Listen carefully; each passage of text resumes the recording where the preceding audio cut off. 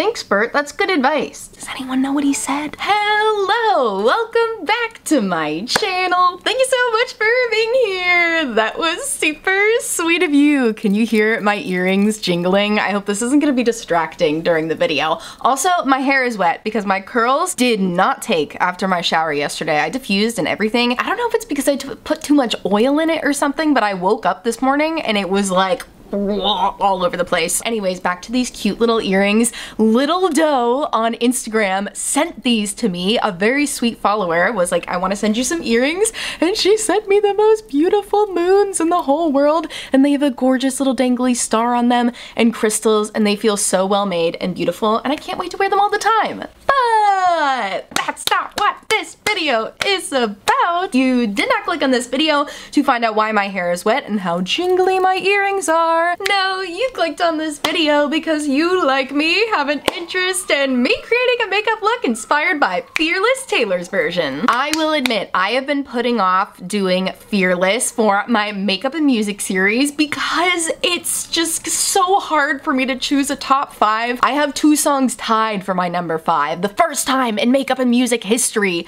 I could not decide on a top 5. Such a no-skip album for me, and especially Taylor's version with all of these vault tracks. There's like 25 songs on the album. How am I supposed to label that down to my top 5? Needless to say, this was a big challenge for me, but I do feel really passionately about the songs in my top 5, so I'm super excited to tell you about them. And of course, we're gonna create a gorgeous makeup look. I have more glitter, you guys. Somebody commented on my last video, the Midnights video, where I was wearing a different glitter, saying I should try Slayfire, and Slayfire freaking sent me a custom glitter palette. I'm so excited. There's some stars in here, so I definitely want to play with those. We're going very glittery for Fearless. She was so glittery in the Fearless era. If you look at any pictures, she's always wearing like super sequiny dresses, like the guitar is all bedazzled and everything. It is just such a glittery, sparkly era. I have some gold water activated liner here from Glisten 2 that I might use. I have some gold multi-chromes from ColourPop. Like, we have lots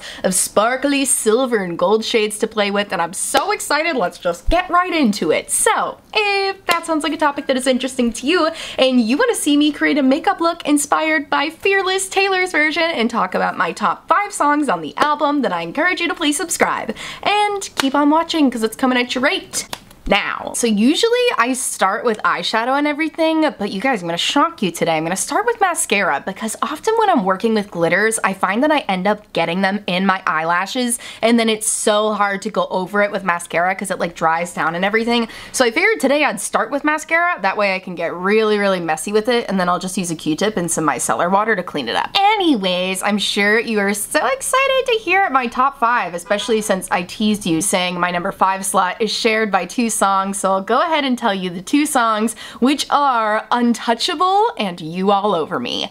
I could not for the life of me kick one of these songs off my top 5. Both of these songs are ones that have grown on me very recently. Like, not that I didn't like them when I first listened to Fearless, especially Fearless Taylor's version, but just recently they have really, really grown on me. Her voice sounds so beautiful on both of these, and the song Untouchable just makes me so happy, and I feel like it goes really well with the makeup look we're gonna go with today too, because she says, in the middle of the night when I'm in this dream, it's like a million little stars spelling out your name. So cute, so beautiful. Definitely gonna go with the makeup look we're doing here today. Also, did you know that the song Untouchable is technically a cover?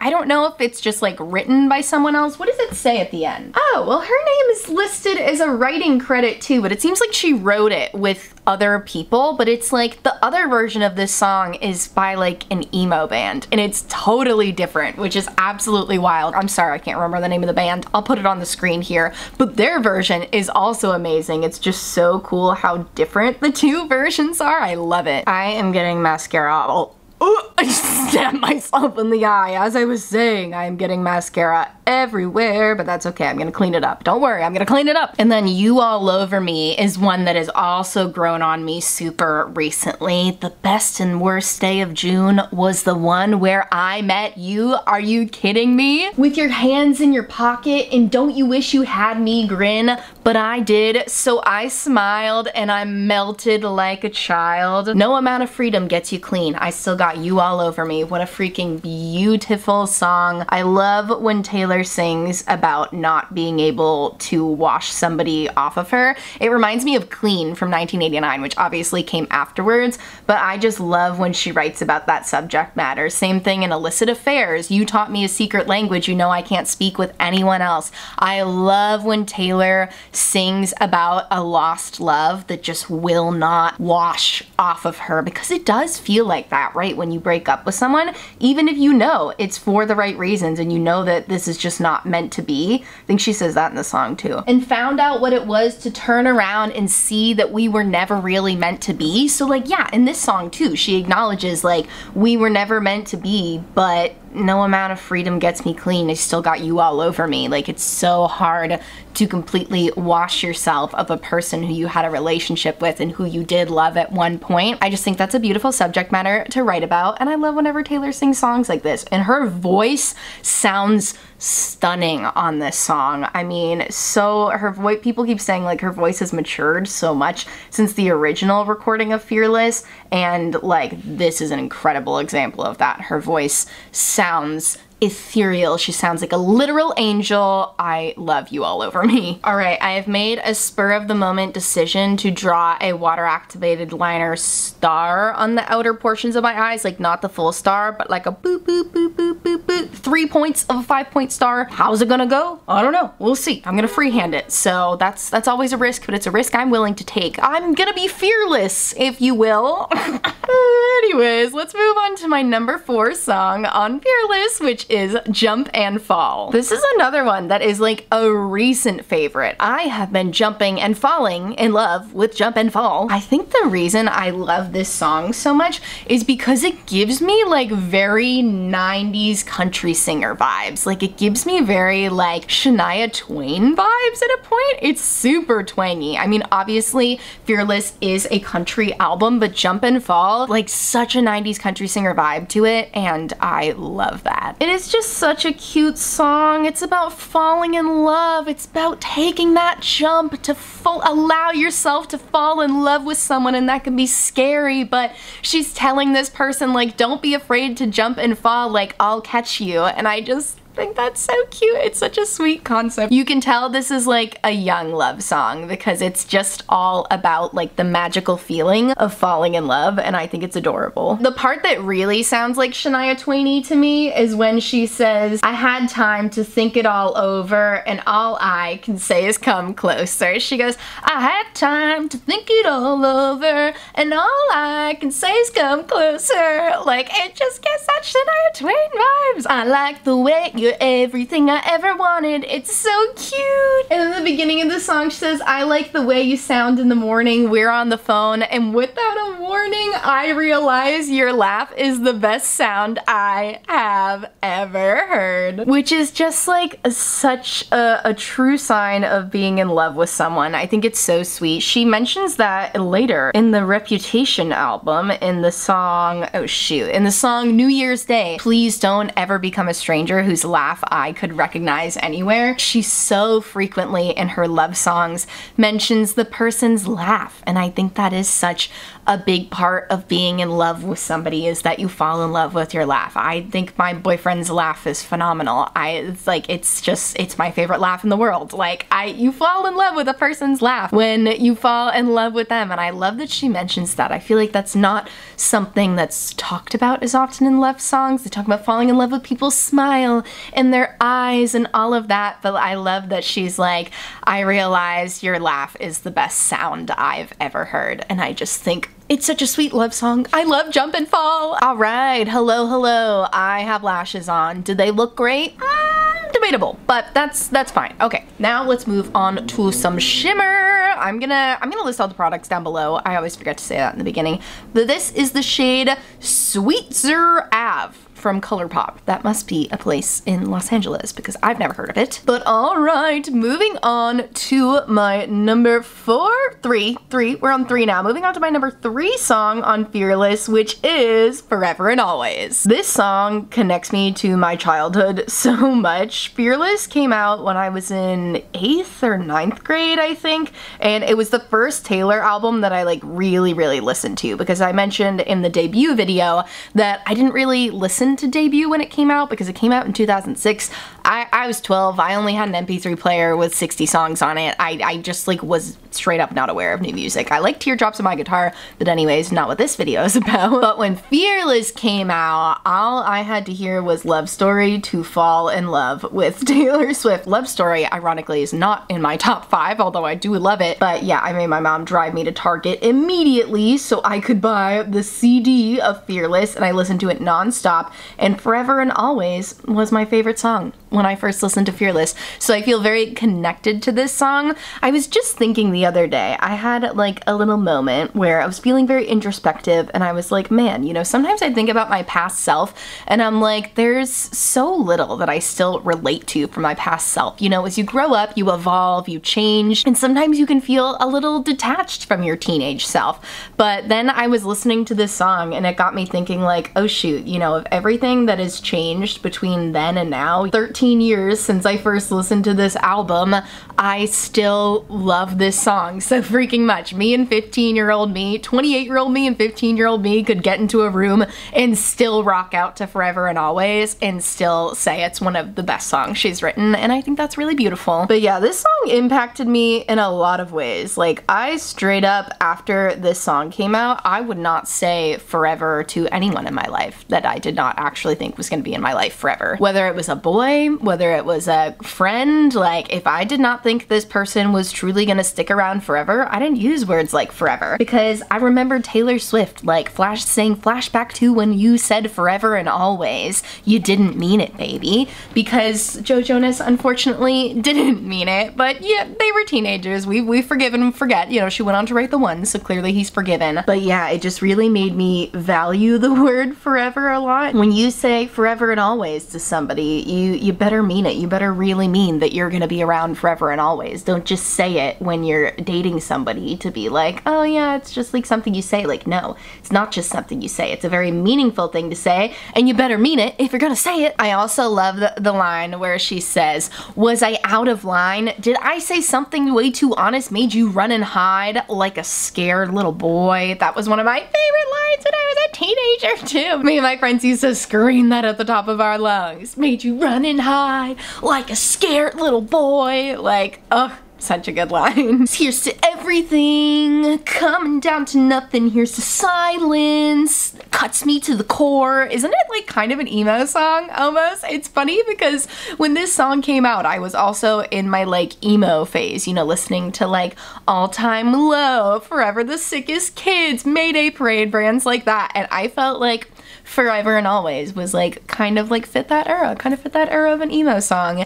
At least I felt very cool when I was singing it like that. So yeah, Forever and Always has a very special place in my heart, very worthy of being my number 3. Oh my gosh, I don't know which glitter to put on my face. Which one do you think would look the best? Honestly, I'm gonna go for a more like iridescent one, not one of the more pigmented ones, because obviously, you know, I'm going with a very like gold theme. This one has actual stars in it, so I kind of want to do the stars, even though it does have like some blue in it too. I don't care. Yeah, I think we're gonna have to do the stars to go off of It's Like a Million Little Stars Spelling Out Your Name from Untouchable. Yeah, we have to. That was the whole inspiration for the stars in the look. Anyway, moving on to my number 2 song on Fearless, which is The Way I Loved You. This song gets me in my feelings every time. It's so good. I got star glitter in my eyelashes already. I think I need to use my finger instead of this paddle. Anyways, like I was saying, this song gets me in my feelings every single time. It's so beautiful. I love the idea of a song that's all about her finding this guy who's seemingly this perfect guy. He's nice to my mother, talks business with my father, he's charming and endearing, and I'm comfortable. But I miss screaming and crying and kissing in the rain, and it's 2 a.m. and I'm cursing your name. So in love that I act insane. fighting, 'cause that's the way I loved you. And you know, that's how you can tell this is kind of like a younger album of Taylor's, because like we all kind of know as you mature that like, even though it feels very passionate when you're dating someone who there's a lot of like screaming and fighting and kissing in the rain, 2 a.m. cursing your name. It's fun, it's exciting, because when it's good, it's so good, but when it's bad, it's really bad, but it just keeps things exciting. As we grow and mature, we start to realize like, it's not really worth it. I'd rather be with a guy who's sweet to my mother and talks business with my father and always calls on time and is like a good guy. But you know, when you're a teenager and your hormones are raging and your frontal lobe is not fully developed in your brain yet, which Taylor's wasn't when she wrote this song, because it doesn't fully develop until you're like 25, you know, she wasn't thinking that way yet. Also, I am having so much trouble focusing on anything other than this glitter because it is stunning and it is sticking so well. Are you kidding me, Slayfire? It's like there's so many different stars in it. The glitter I used in my last video was beautiful, but I could not get like the stars to stick in one spot. But this one, they are all sticking so nicely. Oh my gosh, this could actually work out for the Eras tour for me. This song, The Way I Loved You, also reminds me of one of my favorite songs from Speak Now, which obviously came after, but the song Haunted, she also talks about how like the person she's with now is great, but she misses the passion. She misses the drama of the person who wasn't great to her. And it's such a complicated feeling to grapple with, right? Missing someone who you know was bad for you because you miss the excitement. And I think when you can put it in your brain that way, it's a little easier to move on from and deal with. But I love the way Taylor talks about like, that's the way I loved you. It was wild and crazy, complicated, frustrating, slipped away by some mistake, and now she misses the screaming and fighting, but there was also kissing in the rain, you know? That's the complicated thing about it, is you hear like screaming, fighting, frustrating, complicated, but there was also passion there, and it's really hard when you are with somebody like that not to miss those beautiful parts of the relationship. Breaking down, coming undone, it's a roller coaster kind of rush, and I never knew I could feel this much, and that's the way I loved you. Just never knowing that you could feel all of these passionate feelings, loving someone so much, but also fighting with them and things being complicated and them maybe not actually being good for you. Like, it's just an overwhelming feeling. Should I put glitter in the middle of the star? I feel like, yeah, I should. Oh, it's so pretty! I love this glitter. I could just keep putting it on and on and on and on and on and on and on. But anyways, yeah, That's the Way I Loved You is just a beautiful song. I scream this one every time it comes on, dude. I feel like if you are not screaming That's the Way I Loved You at the top of your lungs, you're not doing it right. It's very worthy of being my number 2. It was almost my number 1, but my number 1 is... Actually, you know what? I forgot to mention about Forever and Always that the piano version is my newly preferred version. I believe that one is only available on the Taylor's version. I don't think that was on the original one, but I freaking love the piano version of Forever and Always. If you haven't listened to that yet, give it a listen because it's absolutely stunning. It's like not just like the same vocals over piano, it's completely different. It's slowed down. There's so much emotion in her voice. It's absolutely beautiful. But anyways, I've already left you hanging for so long. So let's move on to my number 1 song on Fearless, which if you follow me on Instagram, you will not be surprised at all to find out that it is The Other Side of the Door. The bridge of this song literally is fuel to me. It's literally gasoline in my veins, coffee in my veins, it's caffeine injected right into, it's energy. It's energy to me. It just revs me up so much. I've been thinking all more, this was the only one that I did not have to think for more than 2 seconds about what my number 1 song was gonna be. I struggled with songs 2 through 5, obviously. I ended up picking 6, but my number 1, I was like, of course, like we can start there. Number 1 is Other Side of the Door. Now we'll work backwards for everything else. Because the bridge of that song just gives me so much life. I've literally been thinking all morning. I was like, how can I include the bridge of this song so that I can do my little dancey dance that I have? I have a dance that I made up to the bridge of this song because I needed to exert my energy somehow with the bridge. It just makes me so happy that I ended up making up a little dance for it. And I'm like, how can I show you guys my little dance without including the music and getting copyright strike? I might have to sing it. So if you don't like hearing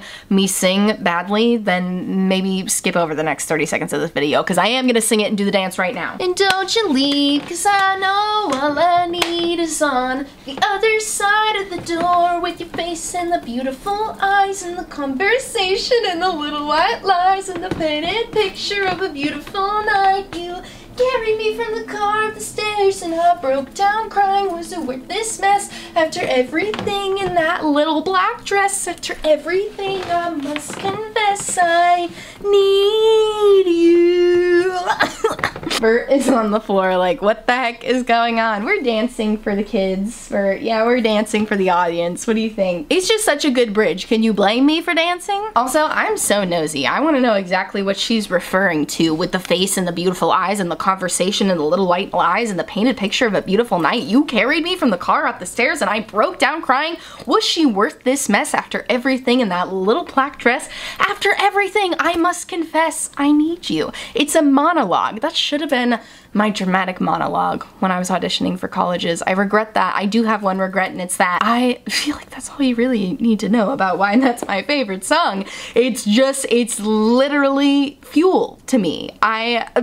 Just go listen to it. Just go listen to The Other Side of the Door bridge. It's well worth being my #1. I feel like this Fearless look is a perfect excuse to use my yellow gloss from ColourPop, which this is the Stella gloss. It doesn't actually look yellow on the lips. It just has a golden tint to it. But I feel like this is a great reason to wear it. I was gonna wear a red lip because I was doing my research looking back at the Fearless days, and it does look like she sometimes wore a red lip then, but I feel like Speak Now is like really when the red lip came to be more prominent, and I don't want to distract too much from this gorgeous glitter that we've got going on. I feel like, do I need to put some glitter on my cheeks too? Oh, I feel like I don't have enough glitter on. Maybe I'll just do a little gold highlight. Yeah, let's do that. Okay, this is Warm Sunshine from Oden's Eye. Little golden business going on here. I've been in my no foundation era lately, so I kind of just have been slapping on some highlighter and blush and calling it a day. Haven't even been doing bronzer. Should I put a little on my inner corners? Yeah, let's do it. All right, you guys, here we go. Here's my finished Fearless look. It's a little eclectic. I do wish my lashes looked a little better. How do I get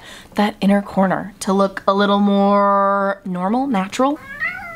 Thanks, Bert. That's good advice. Does anyone know what he said? I feel like I made it look a little better. It'll look fine in pictures. But yeah, I like the way the look turned out. I'm really glad I did the stars. The stars are giving me life. I love the glitter.